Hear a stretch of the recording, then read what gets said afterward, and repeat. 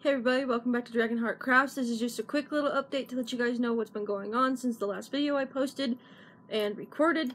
So as you can see, we're not in my office at home right now.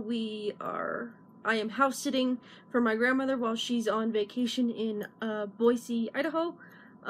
She'll be back sometime later after Christmas. I'm just house sitting, taking care of things, and I've been able to get some more motivation since I left my other job and I'm working at this new job, so helping me get some motivation to do some more beadwork finally. So I'm going to give you a quick idea as to what I'm working on right now and plans for what I am planning on doing in the future. So first things first, one of the first things I made is this little shiny pinky ring, or other finger ring depending on how tiny your fingers are. But these are made out of, I'm assuming they're like 2mm cube beads. They're the smallest cube beads I have. And I've been looking into getting some more of these because I'm just about out. And so far nobody carries them. Another thing I'm working on are some like Super Mario sprites. So the first one I attempted was the Mario Fire Flower, which is also in those same cube beads. And then not soon after I made that, I had made the Ice Flower version, those cube beads. And then another thing I've been making are the Game Boy Colors. So here's a light blue one, like an amethyst or just a light purple.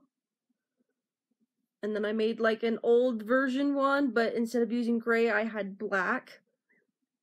So, and then this one is like one row longer than the other ones. That's because I went too far on the screen. So, and then my current project that I am working on is one of the Mario mushrooms, and this is where I've just ended for the moment. I've got to restring on some more thread because my thread's just about out. So this is what I'm currently working on right now. I will soon be posting, I'll probably do this on Sunday, since I won't have to work at my new job Sunday because she's closed that day. But I'm going to try and do a recording for the that bead pattern I had showed you guys on how I usually make my bead patterns on graph paper. I'm going to show you how I apply that to my Bead Tool 4 program that I have on my computer. I just haven't had a chance to record it yet. I'm going to try and do that on Sunday. So yeah, that's what's going on there. I'm no longer working at my first job. I'm working at a new job, and looking for also more full-time work in the process. Other than that, nothing else is really going on. If you guys have any questions, comments, please leave them down in the description box below. Please like, share, and subscribe to this channel if you enjoy the videos, and hit the little bell as soon as you hit the subscribe button once, and you'll get notifications on when I post new videos. I'm trying to get better at posting them and recording them a little more frequently. So we'll just see how that goes from here, and hope you guys have a great and safe weekend.